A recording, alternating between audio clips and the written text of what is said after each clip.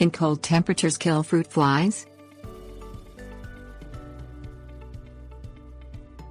Common fruit fly species have tropical origins, so it's no surprise that the insects thrive in humid spots, particularly those rich in sweet, moist organic matter.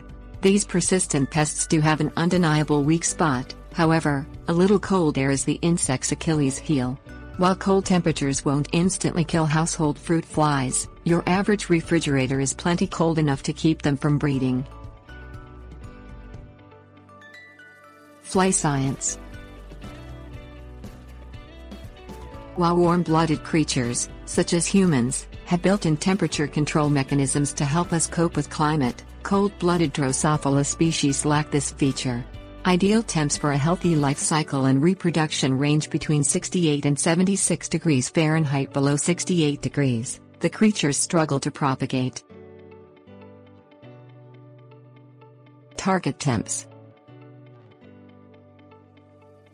Below 60 degrees Fahrenheit, common fruit flies experience a sharp decrease in lifespan. Temperatures below 53 degrees Fahrenheit inhibit their development entirely. However, it may not kill eggs and larvae already on the fruit. They may continue their arrested development when they warm up again.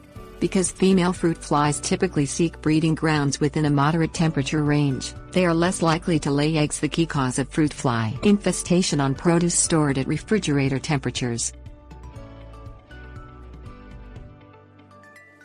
Frigid fruit. Your refrigerator, which ideally runs at about 40 degrees Fahrenheit, is a key component in the fight against fruit flies in your home.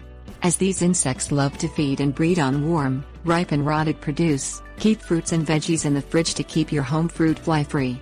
Likewise, keep fermenting foods tightly sealed and maintain a dry, clean kitchen free of food refuse and sticky spills.